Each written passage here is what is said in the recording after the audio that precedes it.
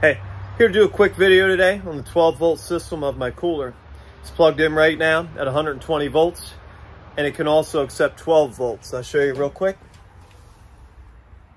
There's two plugs. I don't know if you can see them both. The top plug is 120, which is plugged into the wall right now.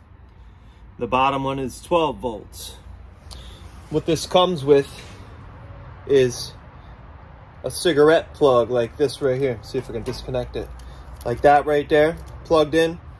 They don't work as good as I'd like them to, so I got rid of it. So now I don't have that plug anymore. What you would do before is just plug it in and it would turn right on. Now I've got a switch. I got this from Harbor Freight. It's called a battery disconnect switch. I mounted it right to the side here, right here. And all I gotta do is put my little key in here and turn it on. And there it is, friends. It's turned on and it's running. To shut it off, I just do that and the key comes right out. I'm under the cart right now. These are my two batteries right here. I'll show you how I got the switch mounted.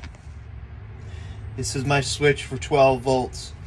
These are leads from the welding section at Harbor Freight, just with heat shrink tubing on it. It's mounted, it's not going anywhere, and it's definitely protected.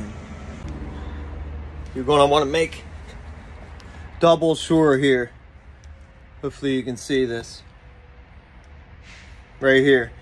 It's fused. My hot side, my 12 volt sides is fused. You're going to want to make sure that yours is fused as well if you end up going to this setup. It works and works well. I may end up getting bigger batteries. These batteries are a few years old that I have, so I'll need to upgrade them eventually. But that's pretty much it.